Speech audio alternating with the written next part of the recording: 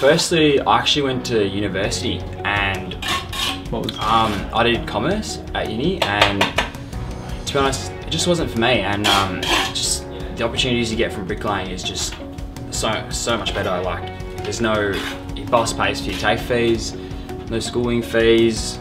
You have better opportunity of actually finding work after you finish, because it's not always guaranteed that you get a job after uni. Yeah, I did that for a couple months, and then my best mate just recommended me bricklaying, and I did the program with Mick, and that just really gives you a feel of what bricklaying is. And the best part is it's free, so you have nothing to lose, just trying it out. And yeah.